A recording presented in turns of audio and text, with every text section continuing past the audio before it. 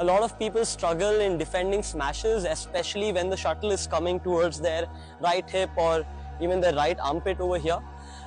So the way in which you want to defend those smashes is, number one, you want to be ready with your thumb grip, of course, but along with having your thumb grip, you want to be moving your elbow towards your right side. What a lot of people do is that they end up switching to forehand and they don't get that space required to push it back. So you want to have that elbow and shoulder mobility to move here and push it that way.